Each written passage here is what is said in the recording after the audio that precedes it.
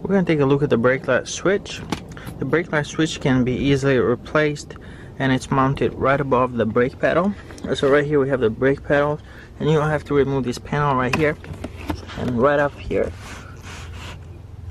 right there, you can see the brake light switch. You just unplug it and replace it. The brake light switch used to be such a simple design. It was just a switch as this. You just press the brakes and it will turn it on, the brakes on and off.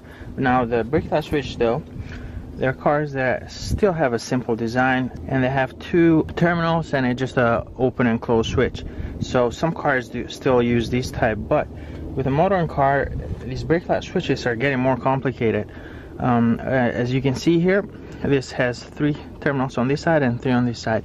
Now the brake light switch, this one not only is used to turn on brake lights, but it's used to move the shifter from park to drive. So if you don't have the brakes pressed, you can't move the shifter from park to drive. Also, that signal can be used to unlock the steering column, electronic steering column. The signal from here, if you press the brakes really hard, which means an emergency stop, here's a switch, a different switch in here, different contacts that you can see right there, that when you hit the brakes really hard, it detects that and uses the ABS to help you brake faster. So these newer brake light switches, they're not as simple as they used to be. Like this one right here, you can simply test with a multimeter. You would press the brakes and you'll see the lights turn on and off. Now it works with these simple brake light switches, but it doesn't work. Brake light switch has multiple pins, because even though your lights might work fine, that doesn't mean that the other switches inside here, that doesn't mean that they are working properly. So instead of just trying to test this, and you can technically test this, you just need to either open it and look at how the pins function, or get the diagram for it. And sometimes the diagram might be printed right on the switch itself. In the next step, we're going to show you how to replace the brake light switch.